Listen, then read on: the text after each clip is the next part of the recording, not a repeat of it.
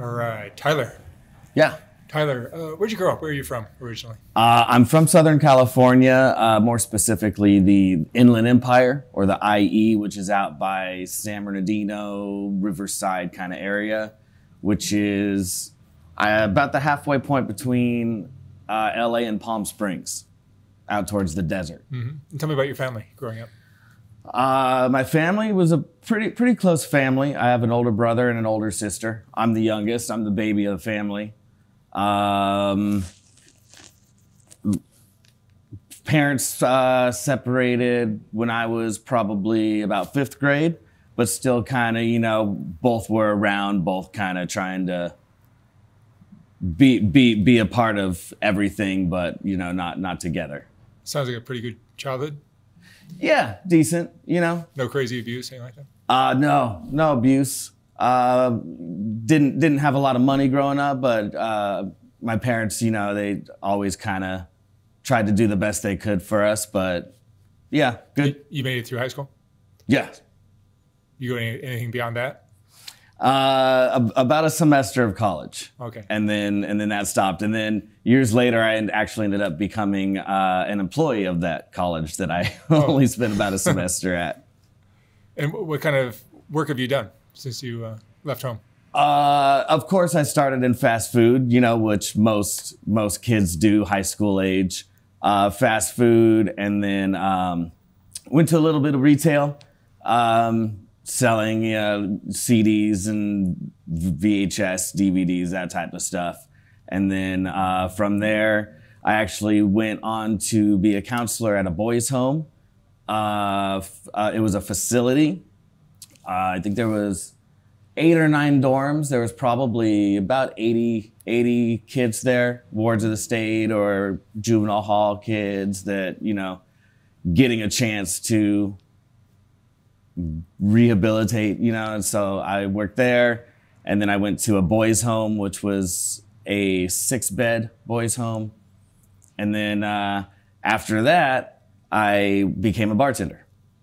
So I'm kind of all over the place. Mm-hmm. And then eventually you started working at strip clubs? I did, actually. My first bartending job was at a place called the Moose Lodge.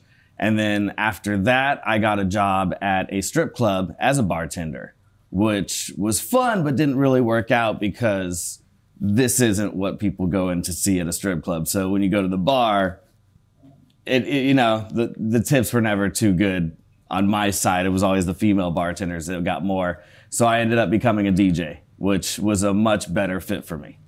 Your look scared people. Sometimes, yeah. I guess. Tell me about all your piercings and your tattoos and all that. Growing up, I always wanted to get tattoos. Being a fan of music and musicians, I was never really into like comic book characters or superheroes. My superheroes were Freddie Mercury, the Axl Rose, the rock stars, So growing up in the 80s, Motley Crue, like that was when kind of tattoos. So I always wanted tattoos. So as soon as I turned 18, I got my first tattoo, and then it was done from there. Yeah, but yours are a little bit beyond just the typical tattoos. Yeah, you got things under your skin. I started with the tattoos and then the piercings. And then once I had kind of done all of that, I wanted to see how much further I could go. And I discovered hook suspension, or flesh suspension, where you take hooks and you raise a person up off the ground. And so you're raising yourself off the ground with piercings, which are attached where on your body? The first place is the back. That's where you start. But I've done it in the past 15 years. I've done it from the back, the chest, the ribs, above the knees, below the knees, the forearms. So there's many places that you can use for suspension. What's the attraction to that? Originally, the attraction for me was just to see if I could do it mentally and physically. And then once I did do it, it's a whole lot of fun. You get Is it a whole lot of pain too? It's some pain. Everybody's kind of different. Some people don't like the hooking. Some people don't like the hanging. So you're hanging by how many hooks? Typically, well, it depends on where you do in different positions. So if you're laying chest down or stomach down, then you could have 10 hooks in your back and your legs. The first time I did it was 4 in my back, but now I typically do it with 2. And how long will you do this? We do private ones and we do public like shows. So that depends. I've hung for about an hour and a half before. And then 45 minutes, half hour. So there's many different time lengths, so whether you're doing a performance or just a personal one. Is there something like you enjoy the shock value of what you do or what you look like? I think that's kind of what led me to become what I've become, is I do enjoy shock value. Because you have bumps under your arms and hands? Yeah, that came after the suspension. Once I got into, I did the suspension, and then that opened up a whole new world for me. And I started making friends that had implants and split tongues and all different kinds of body mod, which it's called. Your ears are stretched out? My ears, yeah. They when I have jewelry in it, a plug, it's a 2-inch hole. And then you have things in your forehead too? Yes, I do. Currently, I have flat plates on it, but I can unscrew that, screw in spikes, and then I have horns. So that all, it started with suspension, and then it all grew, and then I discovered the implants and just kind of went crazy with it. What do you think it is at its core? Do you think it's a call for attention? Do you think it's just trying to shock the normal? I think it's folks? Kind of, it's a shock. For me personally, I think it's also kind of like maybe an artistic side, showing art on the body. I enjoy that. It's like I don't necessarily think it's a call for attention, because I typically don't like attention, which this has really not been a good idea in that case, because it does draw attention to me. But I do like the shock of it. And you're going to be misunderstood, which some people I know get off on. Yeah. Yeah, but everybody, definitely people still today judge a book by its cover, so when you look like this, people expect you to be a certain way, or be a bad or a mean person, which I try to. When I was growing up and I started with all of this, the tattoos and then the piercings, and it started growing, the one thing that I was told by my mom was, you can look however you want, but just be a good person. Treat people right. And that's what I always try to do, People expect me to sometimes be not a good person, but that's why I try to go beyond that and try to be, I suspect it's almost like you're testing people's notion or beliefs about, reading a book by its cover. Yeah. And by doing this, but being the opposite type of person, you're kind of trying to expose people's mistaken beliefs. Yeah. Yeah, I believe so. I'm challenging people to look beyond that. Exactly. Yeah. So in the club, you're now a DJ. Yeah. So after bartending and then becoming a DJ, that's now that we're here. 18 years later, 18 years that I've been DJing. What have you learned about people from working at a strip club for 18 years? There's all different types of people everywhere. The people, I've met some of the best people that I've known in my life through the strip club, but I've also met some of the worst people. So you've got all types of people everywhere. That's the main thing I've learned. Everybody kind of like judging a book. People will assume you're in this industry, so you're this type of person, or you do this, and so that you're pinholed to that. But some of the dancers I've worked with are now lawyers. I've worked with some very intelligent people. Just it's a job. It's an industry, but all different types of people in it. And I've worked with, in 18 years, I've worked with many different types of people as far as physically too. I've worked with blind dancers. I've worked with amputee dancers, and one girl had one leg.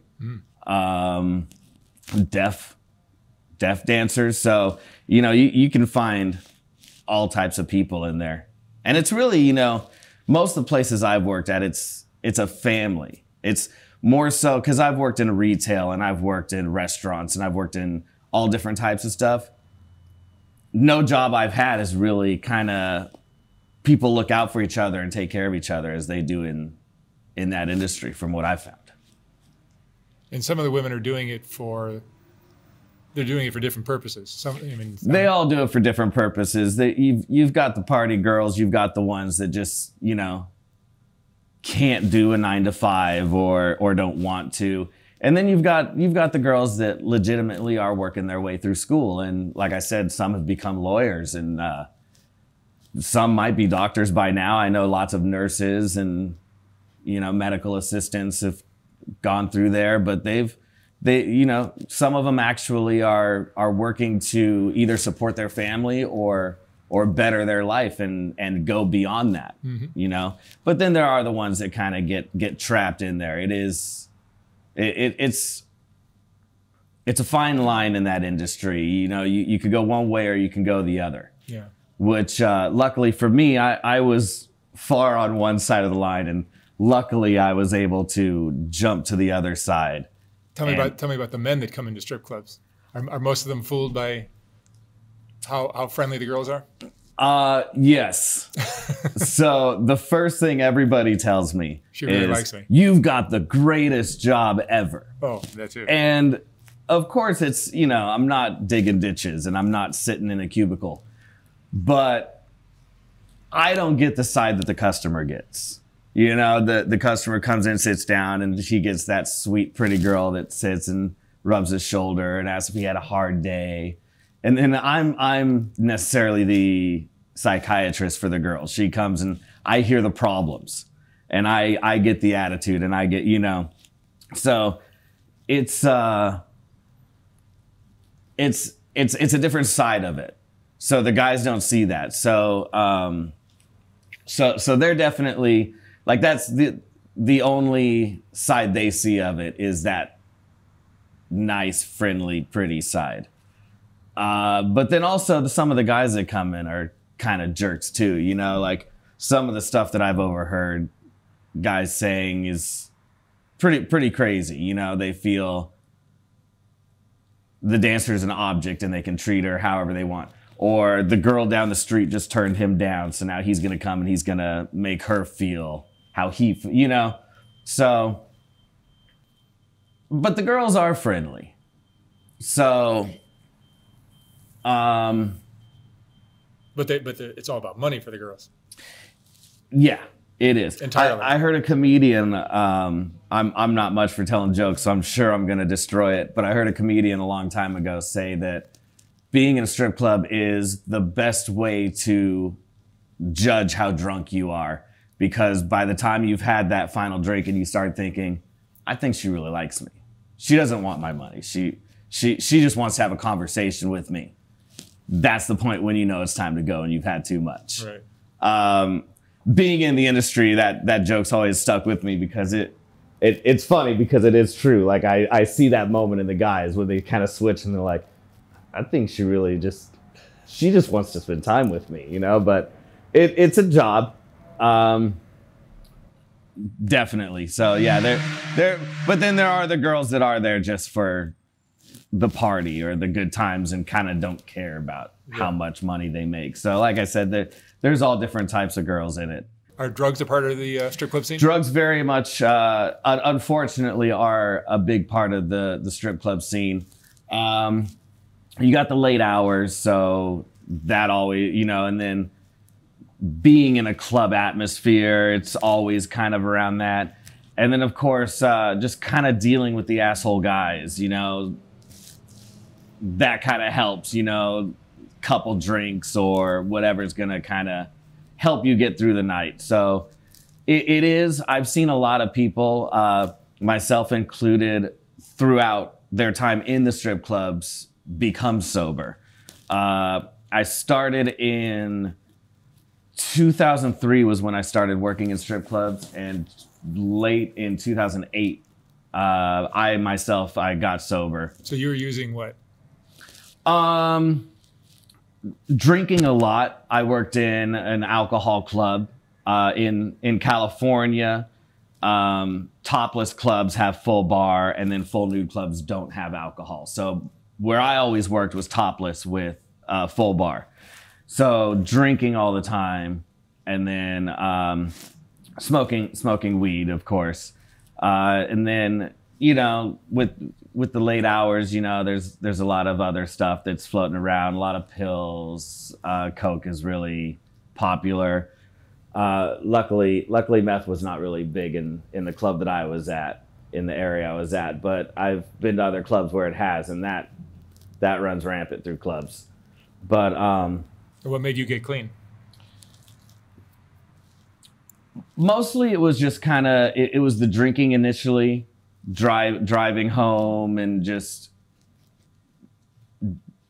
it all just started piling on and adding up. I was, spent a couple times in the ER, and I actually had a doctor kind of take me aside and say, give yourself 6 months, step away, let your body kind of recover, and give yourself 6 months, and then reevaluate things, and then go from there. And then that 6 months has just now become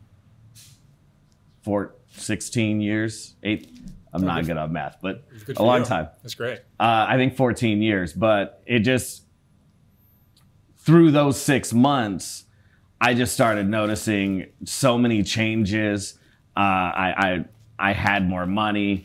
I was alert. I was remembering things. I was in a better mood, and I actually got promoted at my job. I was paying more attention to what I was doing. So just everything just started I noticed everything around me improving, and so I just kind of stuck with it. Your life worked out better. Very much so. My life has completely turned around, and none of that would have happened if I didn't get sober back then. And it all just came from 6 months. And I continued working in the club for another 10 years after that, which is a whole other challenge. To getting sober is the first part, but then remaining sober is the definitely the more difficult part. When you're still, a lot of people, you just don't go to the bar, and that, but when your job is the bar, it's pretty difficult. So it takes quite a lot of willpower, but definitely worth it. Yeah. Do you have kids? No kids. No kids. No kids. Do you have any regrets in your life? I have lots of regrets. Kind of the typical answer from what I've realized now through I don't want to say the later part of my life, but in the middle part of my life here, I've figured out the only regrets you have are the things you don't do, which is, typically what people say. That's kind of like the deathbed thing people say. That's the only thing I regret. And it's really true. There's things that I've done that I wish I had done differently, or I wish I hadn't done, but I wouldn't necessarily say it's a regret, because some of the worst moments of my life have led me to some of the greatest moments and greatest changes of my life. So even the bad times, I wouldn't have any regrets. And that's why now in my life, I just try to do everything I can, take every opportunity. And in the past couple years, that's what I've done. And it's really taken me, I was starting to feel kind of 18 years in the strip club, I was feeling really kind of stuck in it. And then in the past 2 years, I've started working on a live streaming internet show.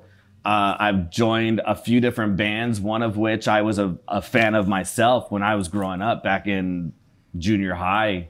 Which age. is? That's a band called Green Jelly. Back in the 90s, they had a song called Three Little Pigs that was a pretty big song in the MTV days.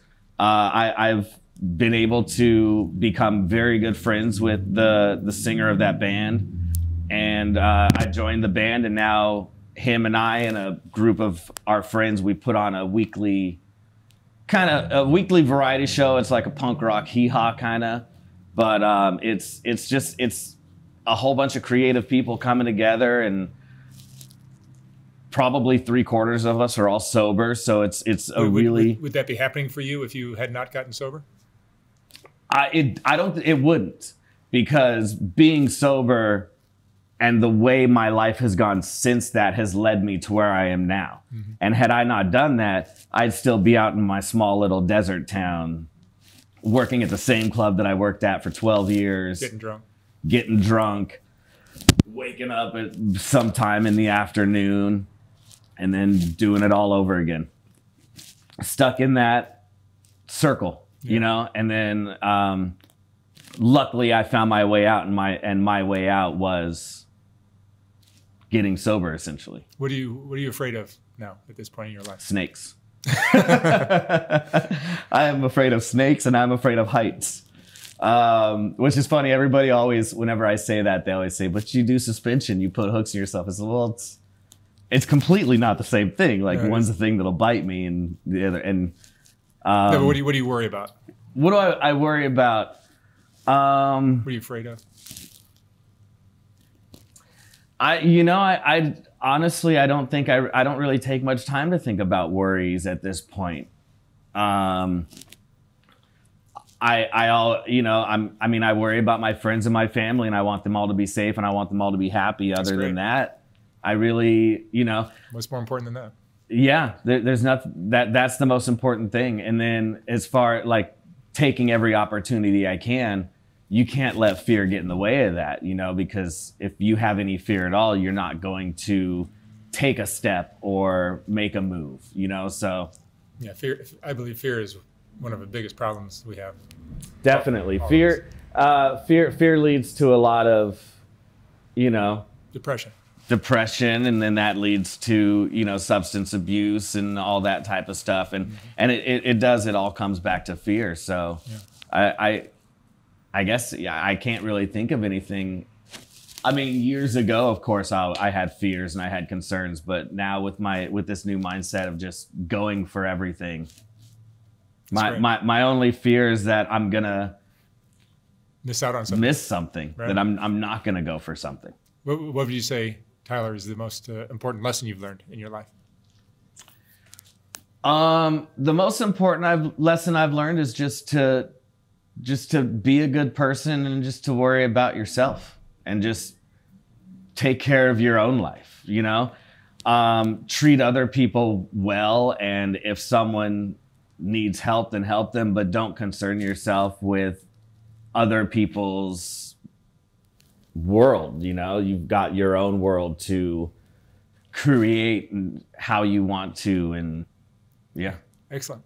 Tyler, thank you so much for sharing your story. Yeah, absolutely. Thank you for having me. I'm glad that we got to sit down and have this talk. Yeah, I'm glad things are going well for you. Yes, great. Thanks.